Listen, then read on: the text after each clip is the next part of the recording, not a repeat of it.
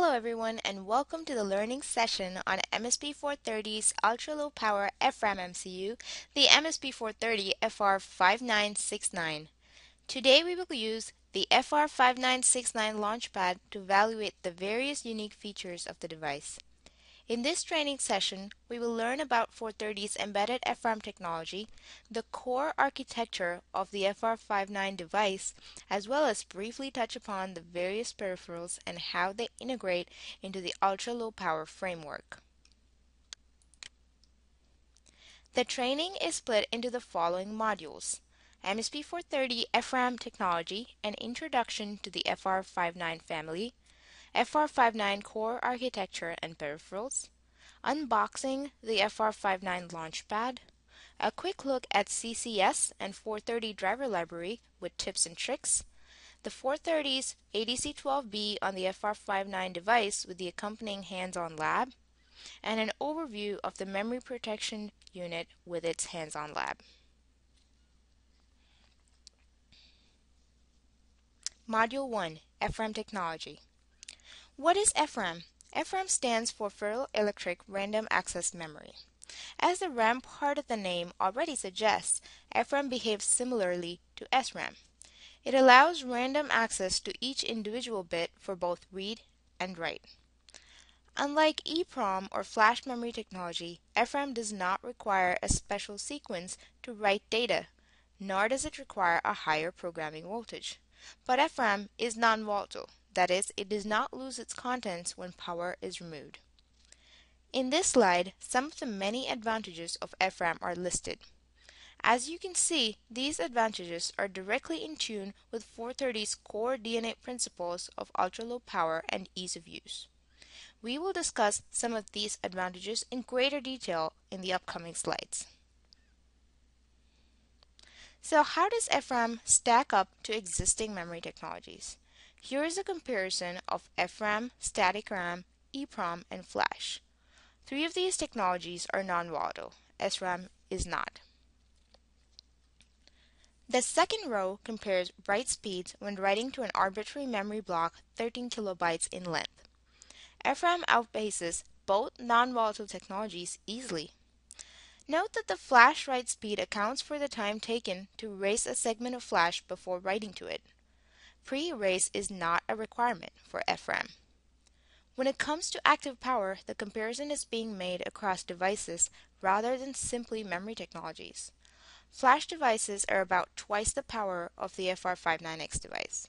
At 100 to 110 microamp per megahertz, the FR59X leads the 16-bit MCU world in terms of lowest active power. In regards to endurance, FRAM provides a number 10 to the power 15 that is orders of magnitude higher than what flash or EEPROM can provide. When it comes to bitwise programmability, FRAM is very similar to static RAM, meaning it can be programmed, read or erased through bitwise accesses. In comparison, flash erases are usually segment-wise, while the writes are typically bytes or words in length. A new dimension that FRAM adds is the ability to configure unified memory. This means that a single block of FRAM can serve as either code, data, or constant memory depending on how it's configured. Flash is typically not the preferred choice for variable memory due to the erase time requirements, while SRAM is not preferred for code storage due to its volatile nature. FRAM is the best of both worlds in that it can be used easily for code or data due to its non-volatile nature while supporting fast writes similar to SRAM.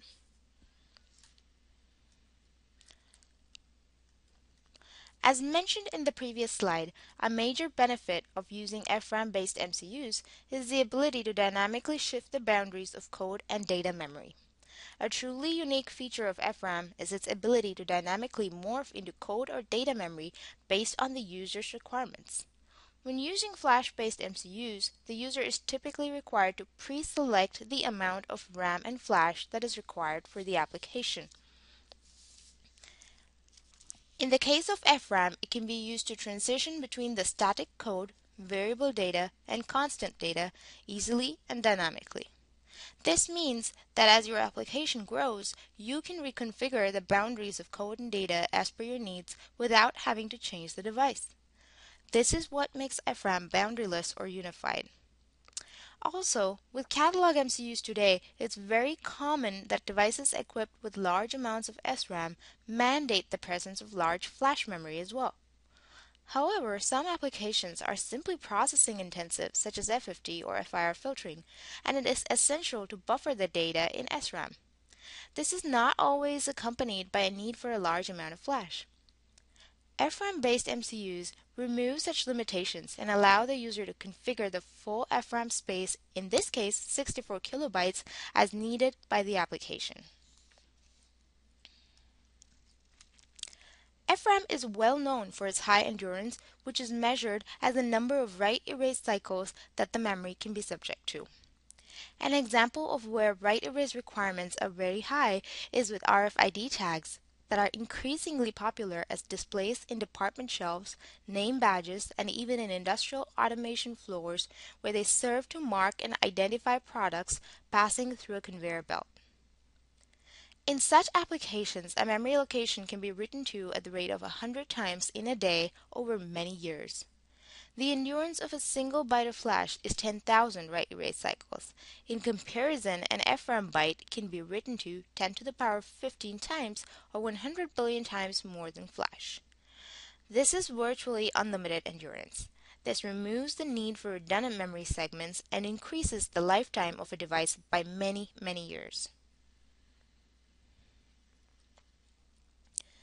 The best comparison for FRAM versus flash write speed can be seen when comparing two MCUs writing to non-volatile memory at an equal clock speed.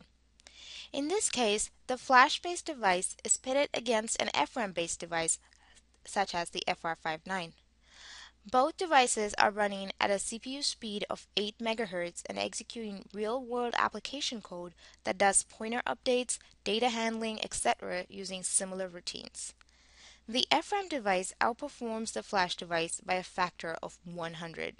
Flash writes are capped at around 13 kilobytes per second, and this includes the erase time per segment write, whereas an average use case FRAM write can go up to, or much faster even, than 2 megabytes per second. One example application where such high speeds are game-changing is when doing over-the-air updates or re-imaging the firmware on a target device. Writing 64 kilobytes of data is no longer confined by the bottleneck due to slow writes or erases of non-volatile memory, and the device firmware can be changed tens of thousands of times with a frequency that is only limited by the communicating protocol. You can also think about an application receiving streaming data over a Spire I2C bus. With FRAM, there is no need to buffer this data, and it can be moved directly from the bus to non-volatile FRAM without any bottlenecks due to flash setup and erase. Note that another important feature with FRAM is that since the writes happen within the instruction cycle at 8 MHz, the CPU is not held or wait stated as in the case with flash writes.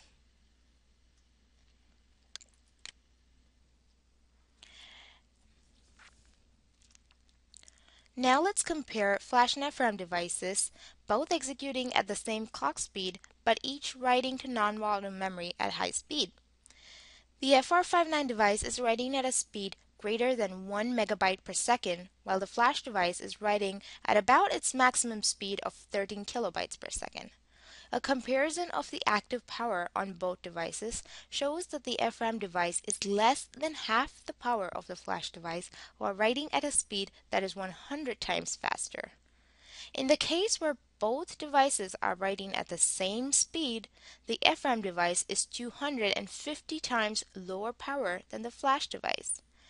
This is because the active duty cycle of the FRAM device is a small fraction, and the device is able to spend most of the time in standby.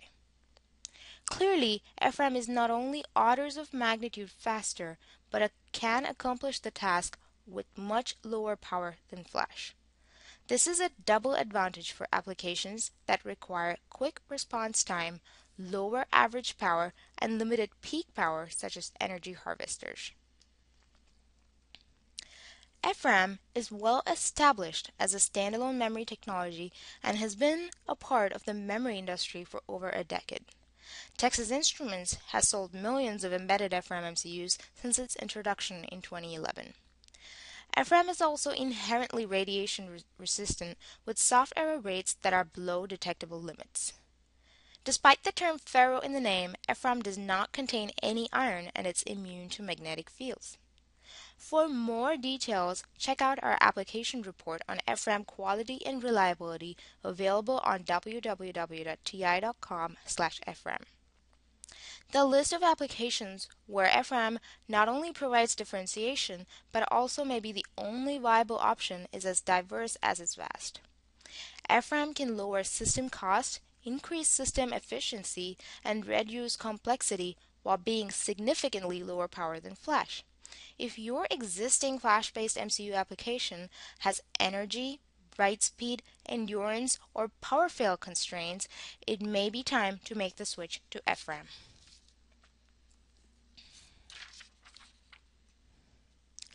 Now let's look at the MSP430 FR5969 device block diagram. This MCU offers up to 64 kilobytes of embedded FRAM with 2 kilobytes of static RAM. The device operates with an average active power of 100 microamps per megahertz at a 75% cache hit ratio. The lowest clock-powered standby mode is LPM 3.5 and this is operational in under 500 nanoamps. The maximum system frequency is 16 MHz with FRAM accesses limited to 8 MHz. The supply voltage rail for this device extends from 1.8 volts to 3.6 volts and the system can run at any frequency across this voltage range. FRAM writes can also be performed down to 1.8 volts. The device supports two analog modules, a 12-bit ADC with 16 single-ended and 8 differential inputs, as well as a comparator with 16 external channels. The device also supports 5 timers, 3 communication ports, direct memory access for CPU offloading, a 32-bit hardware multiplier, and a CRC module. The FR59 family of products provide a built-in AES accelerator for encryption and decryption. In comparison, this is not available on the FR58 family of products. The entire family is available as a catalog of 34 devices in packages ranging from 38 TSSOP to 40 and 48 QFN options. The FR59 ecosystem is supported by driver library that provides integrated driver support for all modules. Evaluating the device is easy using the flexible target socket board or the low-cost FR59 launchpad, which we will cover in more detail in Module 3 of this training series. Before we conclude the first module in our training series, let's quickly look at how this family differs from our existing product offerings. The FR59 can function up to 16 MHz system frequency. The lowest active and standby power for 30 is the FR59 with 100 microamp per megahertz active power and 500 nanoamps standby power in RTC mode. The wake-up time from LPM3 and LPM4 is about 7 microseconds. And the embedded FRAM on this device provides us with unified memory capable of code, data, and constant storage. In our next module, we will discuss FR59 core architecture and peripherals in more detail. Thank you for listening.